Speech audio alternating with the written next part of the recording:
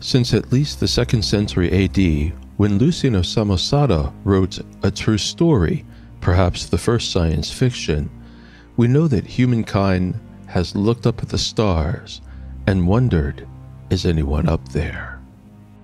And ever since the invention of the telescope, that quest has gone on in earnest. On Earth, we have created SETI, the search for extraterrestrial intelligence, and space agencies the world over have sent probe after probe into our solar system looking for any sign of life in order to answer that crucial question, are we alone in the cosmos?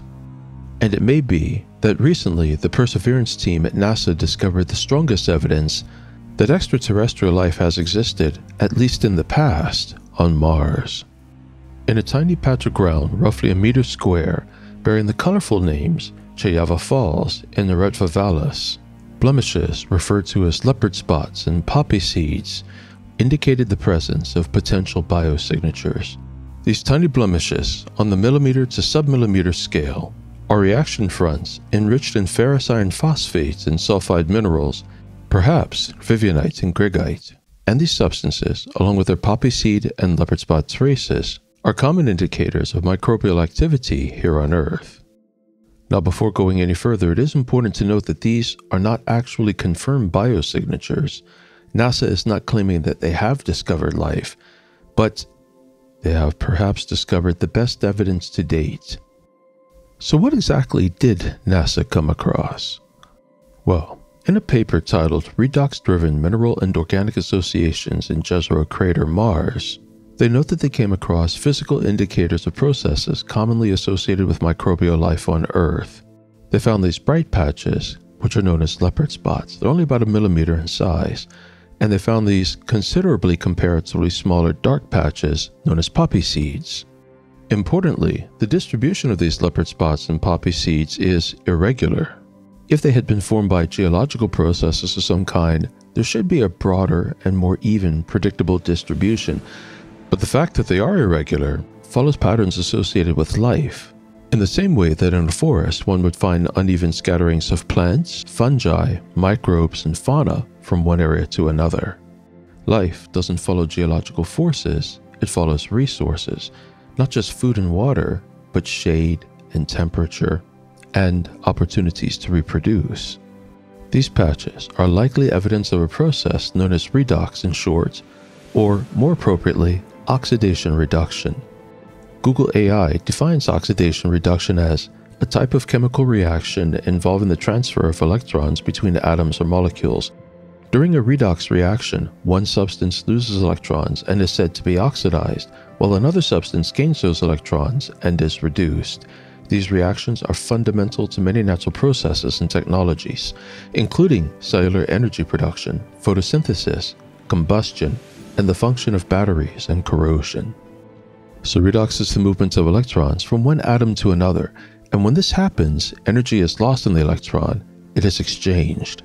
And all life on Earth has been harvested in the exchange of electrons like this since the beginning of life, something scientists believe occurred at least 3 billion years ago, though there is mounting evidence that life began on Earth even before then.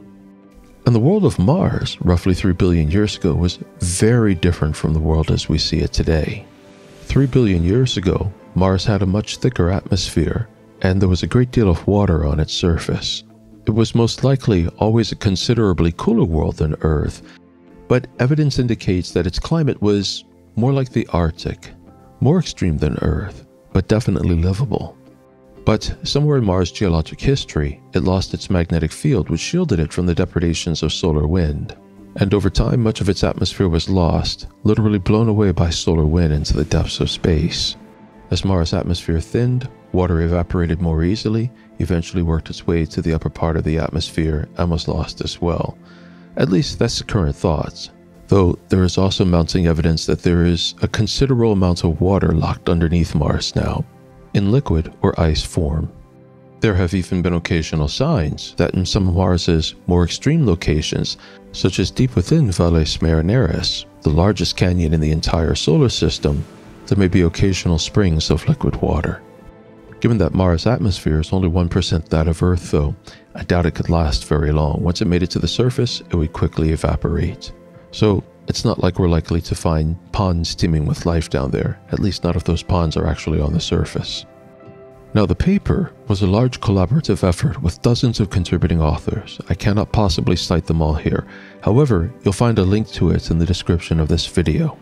This paper is very good science. In fact, one could say it's science at its best, because the authors approach it with a null hypothesis, which means they looked at this potential biosignature and attempted to disprove that it's life. They examined as many ways as they could find and think of to explain the presence of those potential biosignatures with natural causes unrelated to life. And there are ways to produce the chemical reactions required to make poppy seeds and leopard spots that do not require life, but they require fairly high temperatures of at least 120 C. Temperatures that may have been fueled by hot springs, which themselves would have been fueled by some kind of geological, perhaps volcanic activity in the region. However, the data from the Perseverance rover indicates that no such activity ever occurred in the region. The Jezero crater was geologically stable, and the landscape and the water here should have been cool as the rest of the typical Martian environment. These kinds of chemical reactions are particular about the kind of circumstances they will happen in. But while it might be rare for a natural non-living environment to cause such chemical reactions, these reactions are pretty much par for the course for living things. They're things that microbial life even here on Earth does on a daily basis. In fact, all living things derive their energy by promoting the movements of electrons from one chemical to another. So, do these tiny features, these poppy seeds and leopard spots, indicate there was life on Mars? Well, contrary to some of the sensationalism that is so popular on social media and has infected some YouTube videos and blogs and whatnot, the answer is a resounding maybe.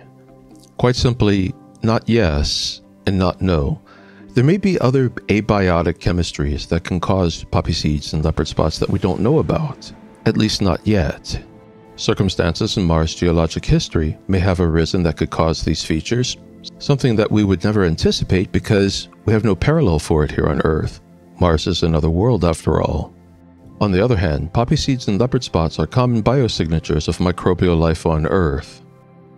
And 3 billion years ago, when Mars had oceans, rivers, streams, brooks, warmer temperatures, and a much denser atmosphere, Mars and Earth had a lot in common. And in fact, if these are biosignatures, it would indicate that life began at roughly the same time on Mars that it did on Earth. So, according to good science, it is very possible that life did arise on Mars. Could it have become complex, like the small plants we see beside this little Martian brook in this image here? Maybe. But I'm very certain that, at this point, any scientist would even settle for solid indicators of microbial life. The only way to be sure is to get the samples back to Earth, where better labs can make an assessment. I mean, the assessments are, at this time, only being done with the scientific equipment aboard the Perseverance. And while the little Mars rover the size of an SUV is a remarkable feat of engineering, and an amazingly self-contained lab for what it is, its capabilities cannot match those to be found here on Earth. And first we have to even see if we can get the samples back to Earth because, well, the present US government wants to make massive cuts to NASA's budget, which is a crying shame because the space agency, which was once the envy of the world, would be virtually relegated into obscurity. And mankind's greatest, perhaps most defining endeavor, the determination to reach out and touch the stars along with it. Perhaps bringing back the samples will be undertaken by a private corporation, or who knows, the Chinese have their own plan to bring back samples from Mars. One way or the other, I think somebody is going to accomplish this. And what if it does in fact turn out that it is conclusively demonstrated that our little poppy seeds and leopard spots from Cheyava Falls are indeed biosignatures? What then does that tell us? Perhaps Mars and Earth were two very rare exceptions in a cosmos hostile to life. Or perhaps life is fairly common, and if given an environment that is suitable and the resources, life will inevitably emerge. For my part, I tend to think the latter hypothesis is more likely, and in fact, given that so many creatures on Earth are pretty intelligent, that even the emergence of intelligent life is fairly common. But intelligent life capable of building tools and capable of developing complex symbolic communication necessary to establish Knowledge, science, and technologies. These things are likely far rarer, which is why the universe appears so empty. But that too is only hypothesis, and only time will tell. I guess, to ultimately know, we'll have to see if those samples, or perhaps the Chinese samples, can be gotten back to Earth sometime, where a far more in-depth analysis can finally be conducted, and perhaps finally give us some conclusive answers. Thank you for watching. Please feel free to leave your thoughts and opinions below.